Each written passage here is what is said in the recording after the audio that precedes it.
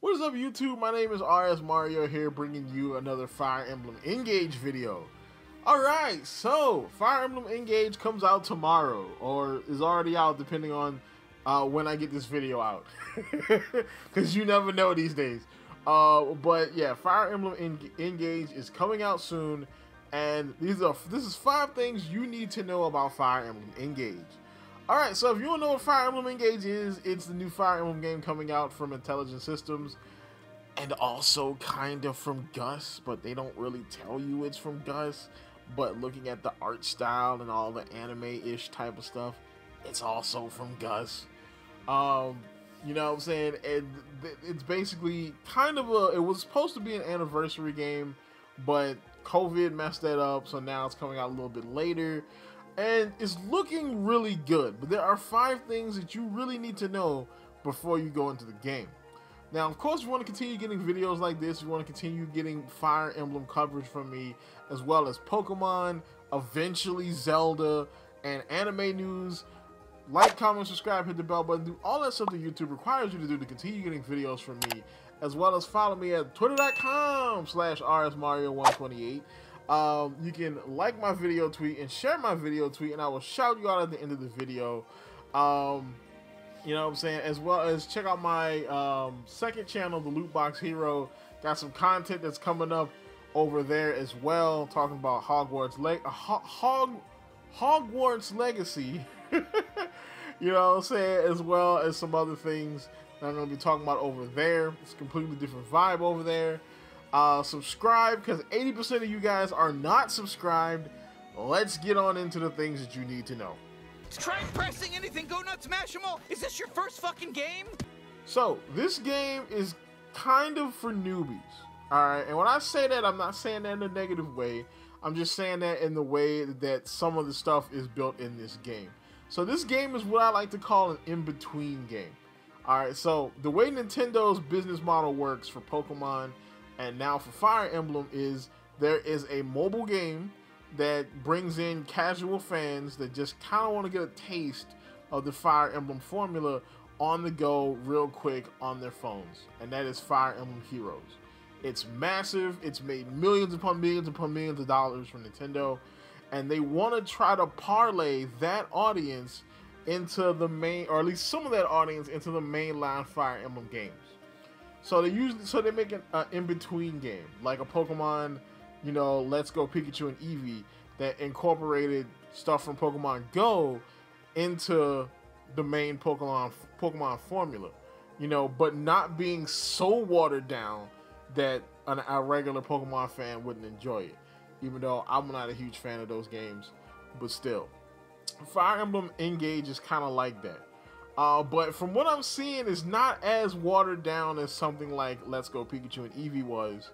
But it's just watered down enough that a Heroes fan can come in and dip their toes in, you know what I'm saying? And because it was an anniversary game, they can also play with the familiar characters that they've been playing with that have been getting released in Heroes.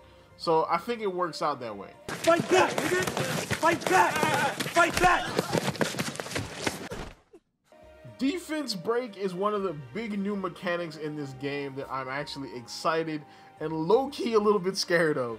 So defensive breaks, or breaks, are these things that happen with the weapon triangle. So if you don't know what the weapon triangle is, it's basically like the rock, paper, scissors mechanic of Fire Emblem. You know what I'm saying? So if you have this weapon is weak to this weapon, so this person will do more damage to you, and blah, blah, blah, blah. Now, with the break system, it adds more to that formula. You know what I'm saying? So basically, now, it's not just, oh, your weapon's weak to this weapon. This weapon might break your defenses if they hit you with it. So if you get a defensive break, or your defenses get broken, then guess what? You can't counterattack for a couple turns. Which means that they can pretty much have their way with you on the enemy phase Enemy phase can be hell if you can't counterattack. It's about to look like this.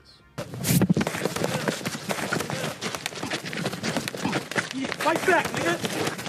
Fight back, nigga! Fight back! I'm just saying, you know what I'm saying? So, but you can also do it to the enemy. So it adds an extra layer of strategy and thought to the game.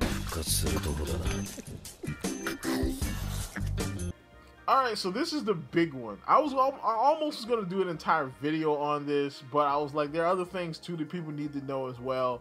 And not to mention, the Fire Emblem community is no stranger to this, and it's censorship.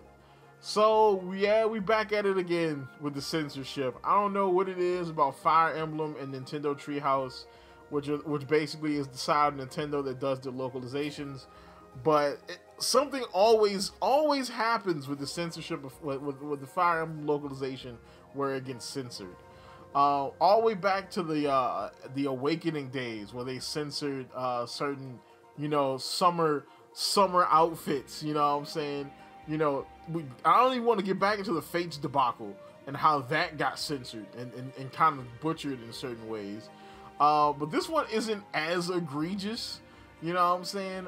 So essentially what they did was they took some of the support conversations and they kind of changed the S rank. So it's not like, you know, you're marrying some of these minor characters. And when I mean minor, I mean like below the age of 18. You know what I'm saying? But it's more flirty or more insinuated that they might have a relationship. Or even they straight up get just friend zoned. Like, oh, we're really good friends until my 18th birthday. Then I'm going to slob on that knob like corn on the cob. Hey, yo, what the fuck? You know what I'm saying? Something like that. You know what I'm saying?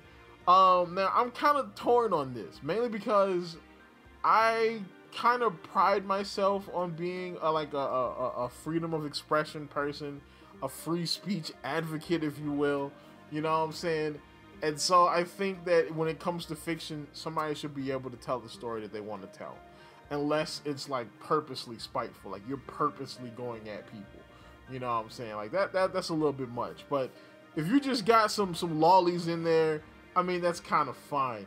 But then on the flip side, I'm not really into that lolly shit. I'm just not, you know what I'm saying? That's one of the aspects of like anime culture that is a little bit uncomfortable for me. Again, I don't believe that it should be completely scrubbed from the game, but I believe that these are fictional characters, and if people want to match them up, they should be able to match them up any way they want. Dora, you had a map the entire time? Dora thought he was toilet paper. You gotta save me. I have seen unspeakable things. So, the maps in this game are going to be, some of them are going to be reused from older Fire Emblem games. Now, I've actually heard some outrage about this over the past couple of months, and I don't really understand, because it's not like they're just taking 3 houses maps and then just shuffling them around a little bit and then putting them in the Engage. They're actually going back into the Fire Emblem vault and getting older maps from older Fire Emblem games. Like, I heard that the Bridge of Thracia is in this game, and you know, Thracia 776 is in this Super Nintendo game that never got released in America. You know what I'm saying? So you've never played this map before, unless you're like an old head or like a uber hardcore that's played like the translated ROM or something. You've never played this game before. So, yeah, I'm excited about this. I want to get to see maps that I've never seen before, you know, and probably will never see, because I might not go back and play the Super Nintendo version in this cool new art style. Alright, and the biggest thing you should probably know about this game, and it's probably one of the most contentious things, and that is this game has less social interaction in it. And for some people, this is bad, and for some people, this is good. For me, very good. Alright, because even though I like the social interaction stuff from 3 Houses and how you got to know these characters and all the other kind of stuff, to me, it also added a lot of bloat to the game. You know what I'm saying? Because there was a lot in between battles, and the battles are the biggest part of Fire Emblem. That's what I come here for. I come here for the battles and the tactical skill and strategy, and then the characters are right below that in a second place. You know what I'm saying? So that's what I come here for. It's the battles, the characters, the story. All right, and then there's everything else. You know what I'm saying? You know, waifus is like fourth right under that. You know what I'm saying? And so Three Houses kind of had way more character stuff than it had like story or gameplay. Like the story, you had like a lot of story, but you had to play the game to get to the story, like to get to the cutscenes. You know what I'm saying? But well, you know, you also have to go and teach the class, and you have to do the assignments, and you take Bernadetta out to dinners so that you can woo her into going to your class, so you won't have to kill her later in the game. And it's like, I just want to do the battles, man. And the social stuff isn't bad. It's just, it was so much of it. You know what I'm saying? And so they've cut back on that. So this game is less Persona and more Fire Emblem, which to me is perfectly fine. Like, I love the Awakening way of doing things and just going from battle to battle to battle to battle. And Awakening did this perfect thing where they had you, like, build your relationships on the battlefield. So, like, characters that you paired up commonly because they were a good pair, or that always fought near each other or whatever, because, you know, they were functional on the battlefield, would build relationships that way. And it felt kind of more organic. You know what I'm saying? And not to mention, I really don't feel like running around a school or an area again. You know what I'm saying? Like, even though the Somniel, which I have a video on that if you want to learn any details about the Somniel, is there, you can still do that. But in Three Houses, where you kind of had to go through and do all the school stuff, and you had to go and find an owl feather wing so you could give it to this person so they could build bonds with you, so you can bring them. Like, look, I don't want to do that. I just want to battle. Let me battle, please. So that's about it for this. So I've talked long enough. It's time for us to get ready for Fire Emblem. I should be able to pick up the game tomorrow. If I can't pick it up, it's probably going to be Saturday. But I will be streaming the game right here on this channel. So stay tuned for that. Like, comment, subscribe. And as always, people, keep it real.